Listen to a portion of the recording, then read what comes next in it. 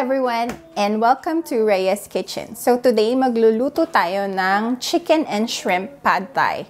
Now this is not my original recipe. This is from Songkyong Longest. So you can get all the ingredients, the description, and the actual instructions if you don't want to watch my video, how to cook it.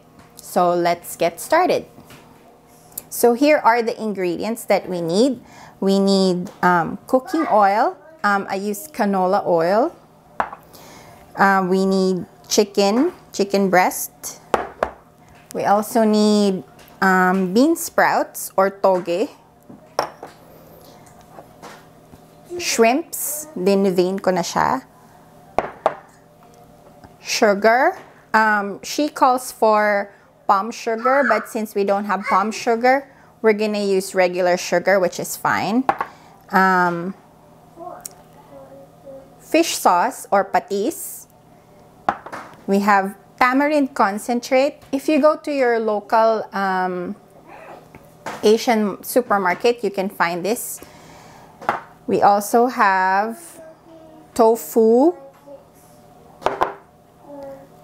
shallots. We also have lime wedges.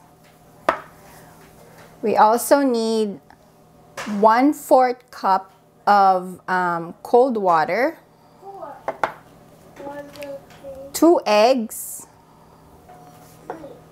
We also need garlic chives. You can find this again in your Asian supermarkets.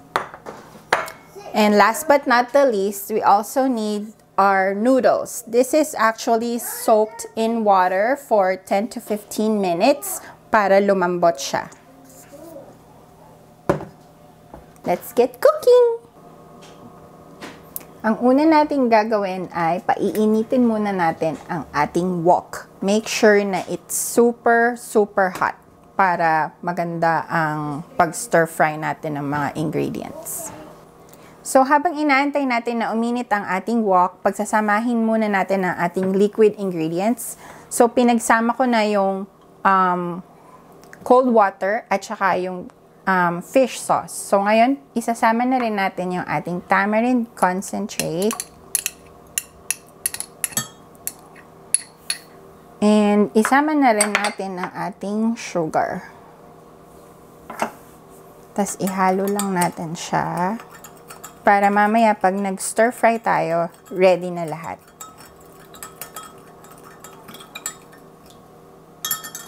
Okay, so mainit na yung ating wok.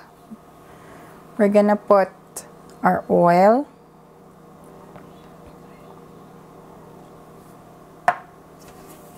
Swirl lang natin siyang ganyan. Para makot yung ating wok. And then,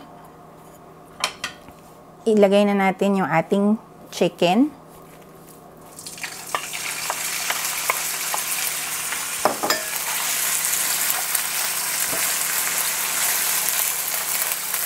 Papa-brownin lang natin ng konti or until magkaroon siya ng whitish color. Hindi na siya mukhang hilaw.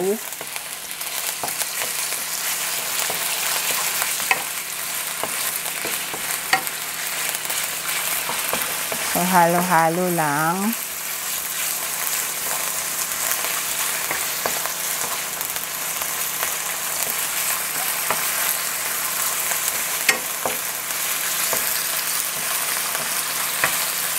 Medyo nag-iiba na yung color.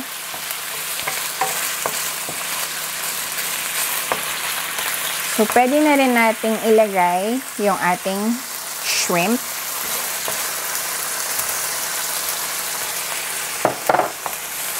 Samahin natin ang shrimp at chicken. Halo-halo lang hanggang yung shrimp ay mag-iba din ng color.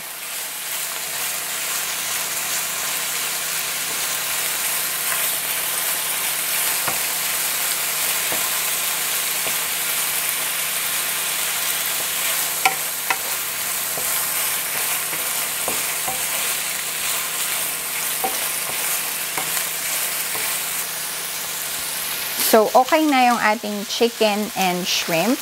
Pwede na natin siyang tanggalin muna sa pan. Transfer.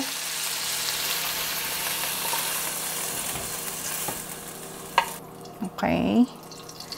And then, lalagay na natin yung ating shallots.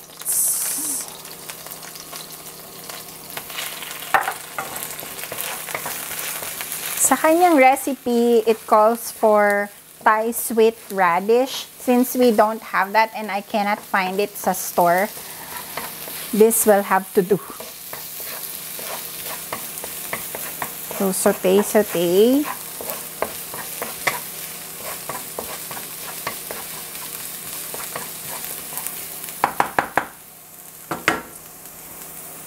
Next, pwede na nating ilagay ang ating sauce.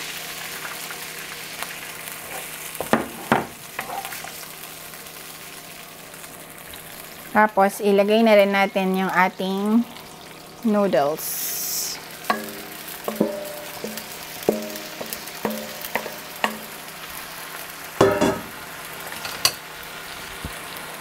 So, halo lang natin siya.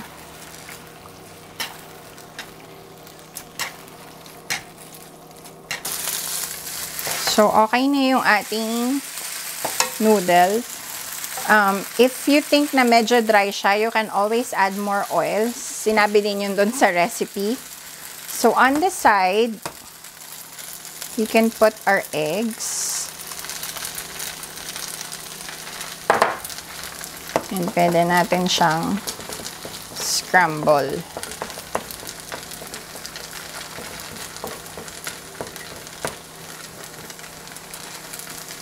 Ayan.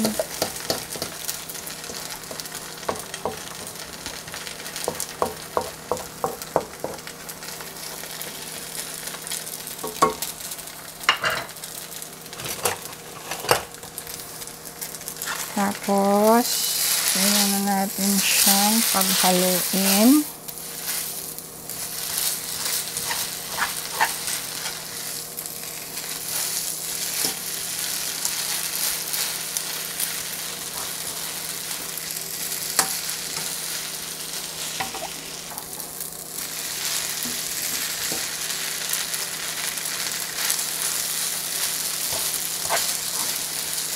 Lagyan ko pa lang uli ng konting oil.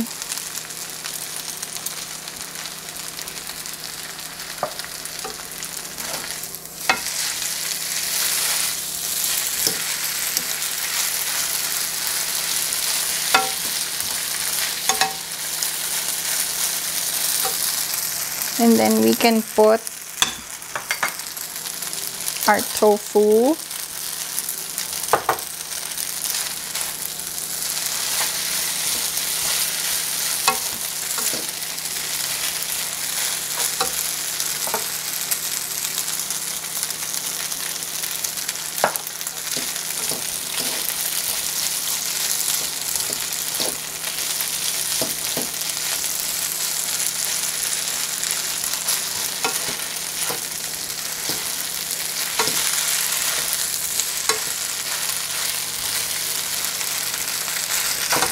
We can add our chives.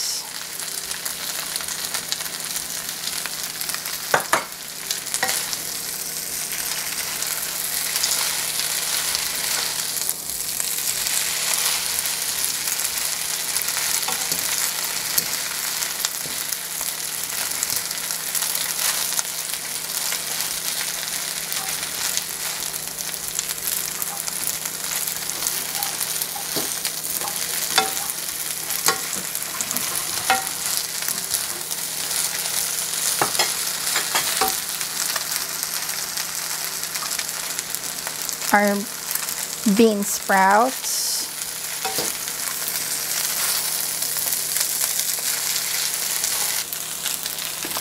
And lastly, we can add our chicken and shrimp.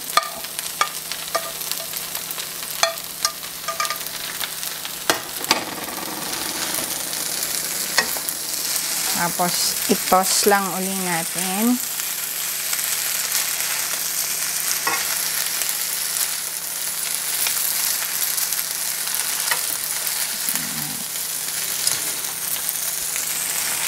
Now, you can add peanuts kasi talaga kinakain naman siya with peanuts. But since hindi kami masyadong fan ng peanuts, we omitted yung peanuts.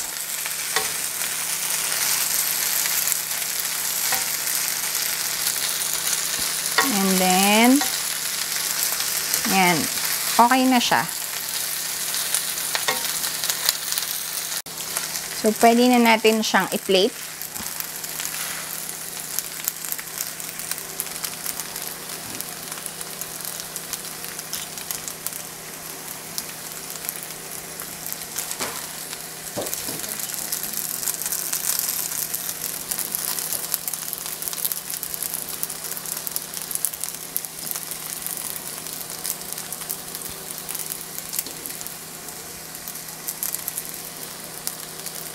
Hindi po ako professional chef. So, pagmukha lang siya appetizing to us and masarap ang lasa, okay na yun sa amin. You can also put more garlic chives on the side.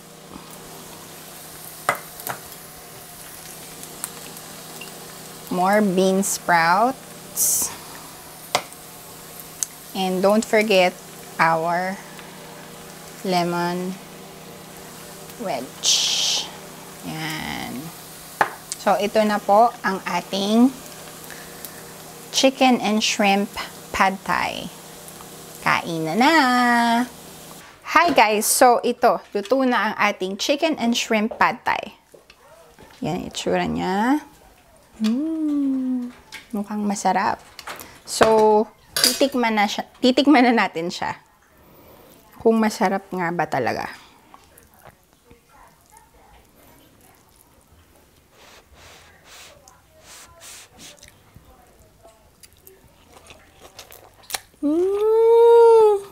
Sarap!